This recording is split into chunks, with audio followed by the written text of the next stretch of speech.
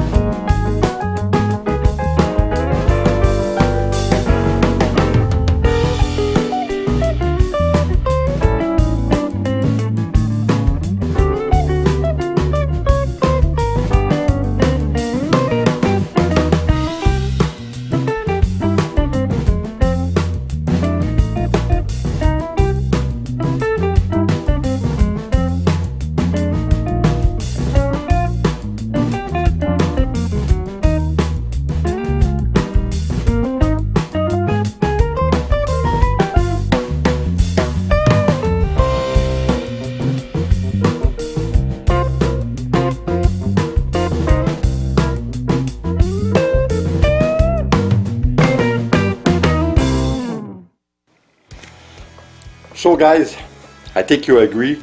I think you will agree that the results are fantastic. It's great. So we just proved that you don't need to make a special to have a liquid silicone. Just take WD-40 or even something else, some kind of other lubricant is going to do the job, as long as there's silicone in it. So I think it's great. I think we did something nice with WD-40, and I think it's unusual, that's for sure.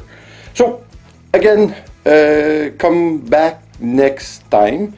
I'm going to do, like I said before, I was supposed to do it, but I'm going to do a swiping, an acrylic swipe. So it's going to be interesting. I'm just going to take a Floetrol, I think, and maybe some oil, because it did the job last time. So we're going to try it again, but this time with swiping. So guys, take care. See you next time. Ciao.